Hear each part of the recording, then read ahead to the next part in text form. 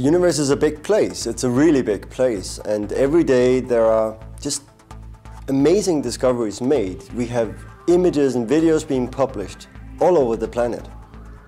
Imagine if we could get all that amazing stuff out into the planetariums on a daily basis. It would turn the planetariums into a completely new kind of facility that would be dynamic and attached directly to the science. Usually it took days or maybe weeks to get the latest science, the latest discoveries into the planetariums. But by having a standard, we can do this now in a matter of minutes. ESO has teamed up with Evans Sutherland and the International Planetarium Society and others from the community to make a standard. We call it Data2Dome, in order to get the latest information into the domes.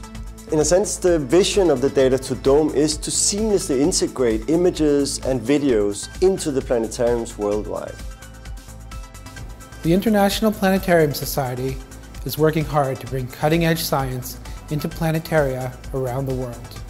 Data2Dome will help enable this by bringing images, datasets, and press releases straight from the researchers into the planetarium dome. Well, imagine that you come in the morning as a planetarium presenter, and on your desk in front of you, you have the latest things, the latest images, the latest news, the latest videos, and you can pick maybe the latest data sets from telescopes around the world and in space. You can be a kind of astronomical weatherman who could then pick from those and present exactly what you feel is relevant to your community. This is paradigm-shifting technology. It's actually pretty simple. The Data2Dome standard describes how observatories and agencies such as ESO, NASA or ESA can publish JSON feeds with all the images, videos and other content they have.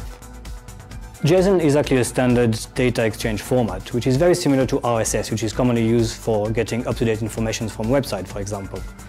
The idea was to keep it as simple as possible to help observatories and agencies to publish their data without having a high barrier of entrance. Already today, every planetarium equipped with Digistar 6 can access Data2Dome. Through a few clicks, the presenters can access all the data available through the Data2Dome platform. On top of images and videos, Data2Dome also provides an astronomical database of events. What's going on in the sky, historical events, what happened today.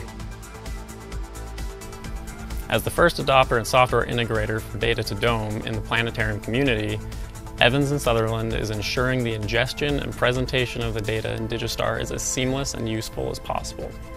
Planetarium operators now have direct access to thousands of assets and events from data providers all around the world, with more content being added every day. Of course, we have to help people along, and we have to also curate and pick among the many things that happen. And this is part of the system as well. We're really excited to work with Evans and Sutherland and our partners in the community around this common project.